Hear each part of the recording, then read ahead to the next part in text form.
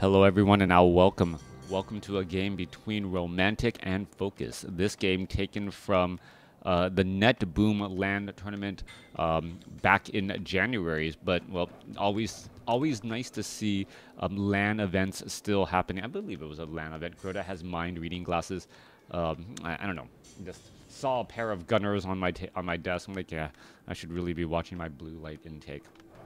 Might as well wear them. Romantic spawning as the blue human on the bottom left-hand side of the map, now working twice or 4 times as hard to get to that 2-minute mark. We're looking at what I believe to be an Archmage, yep, going up against a Farseer. So Farseer, Archmage. Farseer will have some, well, headhunters, a lone grunt headhunters, and we'll see if we get to that tier 3. All right, second hero most likely going to be that Tauren Chieftain as well, as things are already on the move. Autumn Leaves 2.0, both sides looking to engage, and there you have it, going straight after that Forest Troll Berserker first, able to rack up a good amount of damage, and now Ring of Protection +4 picked up. All right, this Frost Wolf is, well, getting in some easy shots against all of these other wolves here, and well, trying to just split the damage, let passive regeneration do a little bit of the work. Enchanted Glasses of Mind Reading.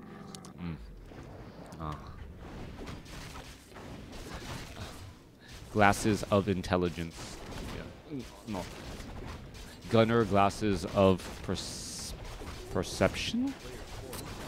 I don't know. Anyways, having a lot of fun just making names up. Archmage sitting at level 2 has double gloves of haste.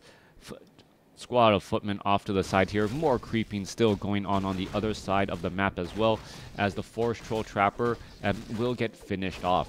All right, there it goes. Only a Sasquatch left. Farseer sitting at level 2, hoping to clear out this creep camp quickly, but the Archmage comes around and ready to put in some pressure and, well, perhaps try to finish off one of those wolves. All right, little bit of damage onto a grunt. Wolves getting, well, denied and then resummoned, as we're looking at the footmen trying to chase down that grunt off to the north. Headhunters are going to be doing a little bit of poking, but remember, grunts do have 700 base hit points. That is significantly more than the 420 of a footman, who easily gets taken down. Archmage says, surprise, I was coming around the other way.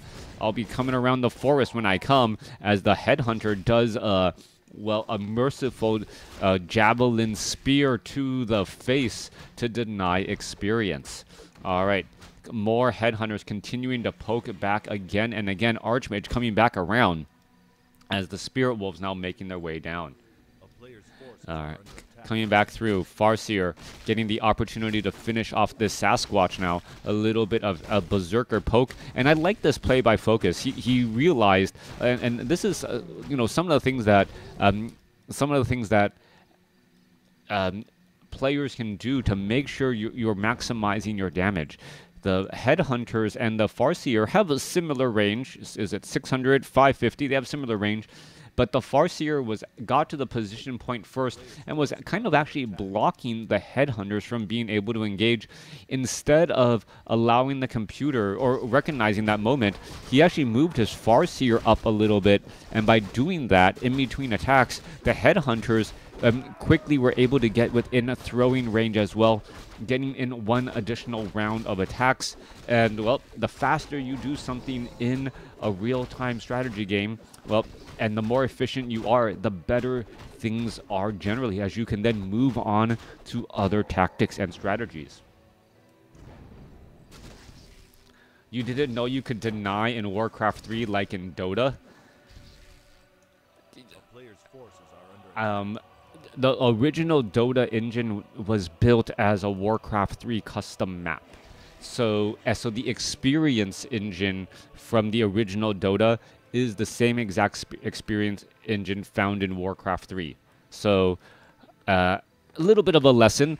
I guess I'm showing my age here, and kind of surprised that players wouldn't know that. It's just, right? I don't know. Yeah.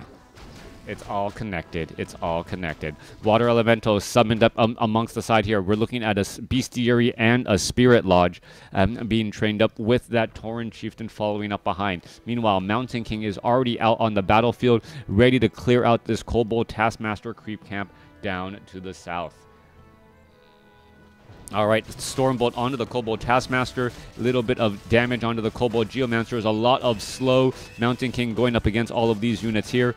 The Kobold Tunneler, also with medium armor, ends up getting cleaned up quickly. Now you've made Crota feel old. Don't worry, that's very easy to do. All right, Tauren Chieftain, Endurance Aura first. Farseer pushing back the Archmage with a couple of Spirit Wolves. And the Tauren Chieftain really wants to get to level 2 first, as we will then begin the Stomp versus Thunderclap games here on Autumn Leaves. Or at least that's usually the case. Water Elemental quickly going to get finished off here. Tauren Chieftain does pick up healing wards and smartly decides, you know what, I don't want to continue to creep when I know my opponent is nearby and could potentially creep jack me.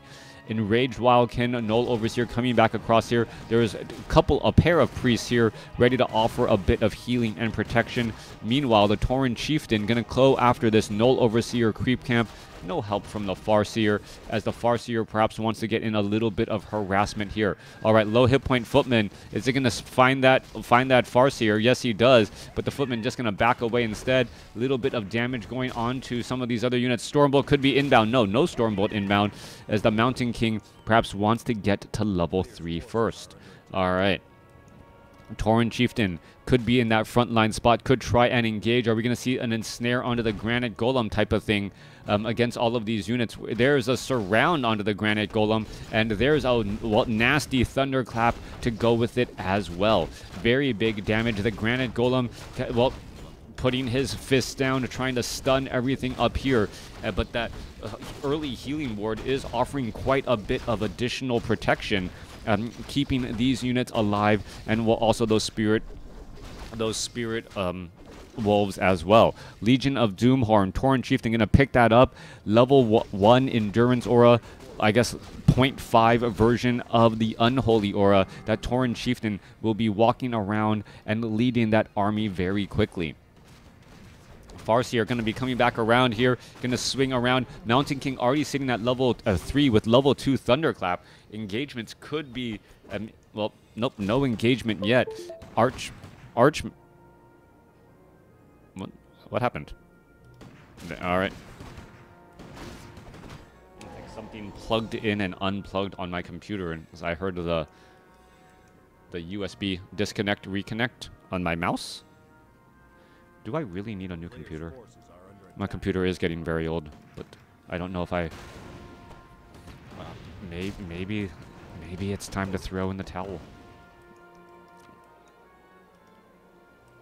If my computer can't hang up or hold up anymore, I guess that'd be a good reason. Yeah. Computer's like, I've been casting on the same computer for 10 years. What's going on? Kids are what's going on. They need computers too. Took a lot of my budget. All right.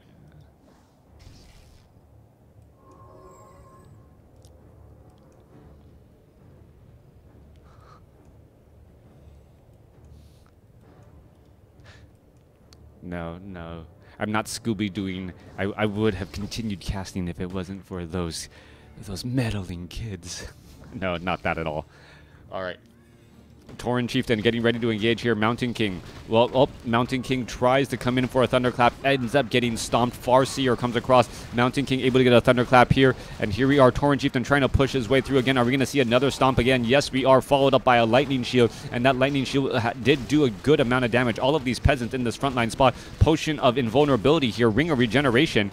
Potion of Healing also used as well. There's another Purge. More Thunderclap coming back across. There is that Invul Potion as well. And who's going to come out on top here? Both sides exchanging blows. Thunderclap versus Stomp going back left and right. A new round of Spirit Wolves. Tauren Chieftain being forced to retreat back here. Takes a Stormbolt, and he could be in a very, very bad mood, but is able to escape at 24 hit points. Mountain King does have invisibility and could try and surprise the Tauren Chieftain. Archmage falls at level 3 as a healing ward goes down on and placed down in position, keeping all of these units alive and together. All right, Tauren Chieftain back up to nearly 500 hit points already. Not quite sure why you would walk away from the healing ward when you are so low on hit points, but I guess needs to be on the move using a Clarity Potion. No healing salve. All right.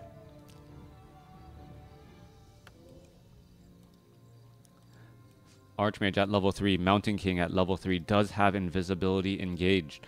Tauren Chieftain perhaps going to pick up another Invul Potion as well in order to, well, get into those dangerous situations without taking too much damage. The Tauren Chieftain best in that front line spot in order to stun multiple units, and that is not the case. Picks up a Scroll of Healing. Invul Potion currently on the Farseer. We may see a little swappy swap in just a second. Meanwhile, Archmage sitting at level 3 does have level 2 Brilliance Aura. I wanted to check that specifically. Level 2 Brilliance Aura on the Archmage gives more mana, obviously, to that Mountain King who has been very mana intensive. Are we going to see any ensnares? And an ensnare going down onto the Dire Frostwolf would work as well. Just try to divide and conquer this. Archmage comes across, Stormbolt finds a Raider, and that Raider could have a very, very bad day. Follow-up Thunderclaps there. Rifleman continuing to shoot, and as the Tauren Chieftain going to try to dive on in, there is a nice stomp, stunning a half a dozen Riflemen. All right, Archmage was resurrected at the tavern. Mountain King currently invisible. Tauren Chieftain is going to put his foot down, and there's a Thunderclap in order to try and get away. If the Tauren Chieftain had the opportunity to stomp, that would have been absolutely perfect, as we're looking at the Granite Golem getting in a quick boulder toss against that Farseer. Both sides still fighting their way through. Headhunter trying to purposely back up again. More damage racking up, but it looks as though the Farseer and the Tauren Chieftain going to finish off this Granite Golem fairly easily. Minimal losses, and, well, another powerful item in store for the Farseer or that Tauren Chieftain, and it is going to be Endurance Aura. All right, this was not the item he was looking for. Most will definitely be sold, and, well, what will be picked up instead? Invul Potion, Scroll of Town Portal, Scroll of Healing. No Invul Potion just quite yet. Oh, nope. He made sure to make me not a liar, picking up an Invul Potion. Thank you, FoCuS. Yeah. All right. Shaman's getting shot in the back there. There goes one Headhunter. Stormbolt could have gone down onto the Shaman, and then the Headhunter would have been perhaps a bit blocked up here. Mountain King, another invisibility potion, and by having all of these invisibility potions, the Mountain King has been able to consistently snipe down units. FoCuS does have this Expo off to the north. He is still only at Stronghold, so the Headhunters have no chance of ever becoming a Berserker yet.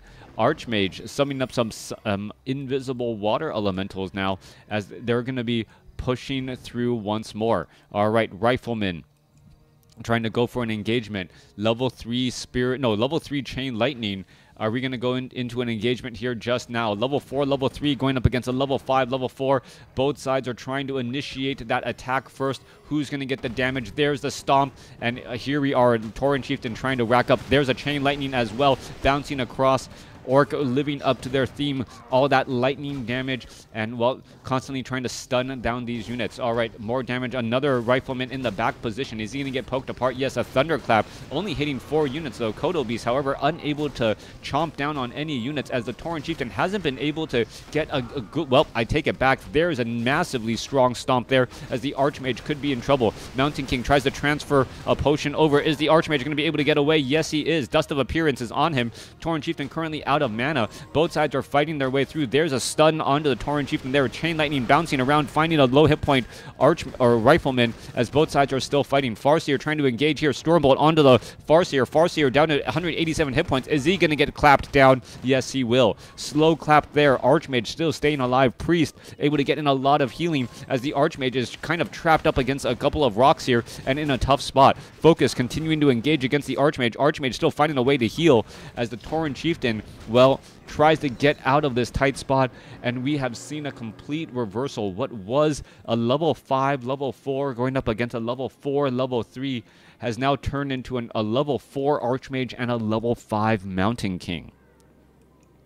That was the Archmage playing on the edge of the sword, playing hard to get, able to well, stay alive even though constantly low on hit points with the help of all of these priests working together. And FoCuS, who had the economic advantage with that extra base mining, now going to lose this and needs to find a way to, well, close in on this gap. 53 supply compared to 49. Farseer was resurrected at the tavern, needs a clarity potion and a healing salve in order to try and stay together. Meanwhile, peasants need to get in some repairs, and well, without the repairs, this could be very bad news as the Tauren Chieftain trying to launch the attacks now. All right, there's a Chain Lightning bouncing around. There's a Thunderclap. Mountain King having plenty of mana, standing so long next to the Archmage. But now we see level 5 Tauren Chieftain with level 3 Stomp. That's going to increase the radius. That's going to increase the duration of the Stomp as the Chain Lightning continues to bounce around again. Stomp versus Chain Lightning as the Tauren Chieftain continuing to, well, push with this charge here. All right, there's another Thunderclap. Stomp and Chain Lightning versus, well, Archmage, well, Brilliance Aura and Thunderclap. Mountain King down to 286 hit points. Could turn around, try and Stormbolt. We're going to see a low hit point Grunt get sniped down. Perhaps there's going to be a Thunderclap, 1 Grunt down, 2 Grunts down. A 3rd Grunt could get taken down. You can see all of that damage there. There's a stun, and that stun actually slowing down the Water Elementals, but the Grunts are getting picked apart as well. No one is really surviving this battle. It's like all the characters in all the side characters in any Star Wars movie, you could be dead. It's only the main squadron that stays alive, and those squadrons are the heroes. Water Elemental getting dying and dashed. Archmage trying to double back around. We're looking at the Wolves going after perhaps the Mountain King. Mountain King still has a decent amount of hit points. There's a massive Thunderclap against all of these units again as the Mountain King still able to get away. All right, ensnare onto a Priest. Priest gets poked down easily. As I mentioned before, the Headhunters only have 375 hit points and are getting cleaned up easily. 31 supply compared to 46. FoCuS has retaken the lead, but the Tauren Chieftain could get taken down, and he does fall. Farseer, well, gonna go ahead and take down the Mountain King instead. So now level 6 versus level 5 as the units are still trying to get away. Farseer, is he gonna be able to get away here? We're looking at the Grunts. We're looking at perhaps a couple of ensnares constantly getting shot in the back. Archmage ends up getting surrounded here, and with the Archmage now surrounded, Romantic gonna lose that there as the FoCuS able to escape away with the Farseer. All right. FoCuS with the win, waiting for the GG after that final exchange. Plot armor, definitely the strongest armor out there. But yes, in the end, well, sometimes the main characters need to pass away in order for the story to progress. That's what happened to all the other heroes except the Farseer. Farseer able to escape and, well, get the win. Thanks for watching. Thanks for listening. Let me know what you guys thought about this game in the comments below.